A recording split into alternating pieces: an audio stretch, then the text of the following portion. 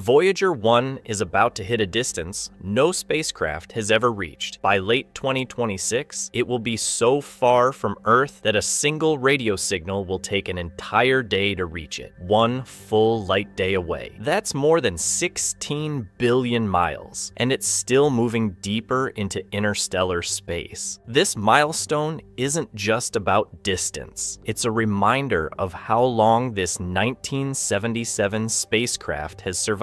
It has crossed the heliopause, entered the interstellar medium, and continues to send back rare data from the space between stars, information we can't get from any other probe. At one light day, communicating with Voyager becomes a 2-day process. 1 day for commands to travel out, 1 day for the reply to come back. Even with fading power, it's still teaching us what the edge of our solar system really looks like. And long after it stops transmitting, Voyager 1 will keep drifting for thousands of years, carrying the golden record and a small piece of humanity with it. To learn more about Voyager 1 light day milestone, you can watch our full video on YouTube.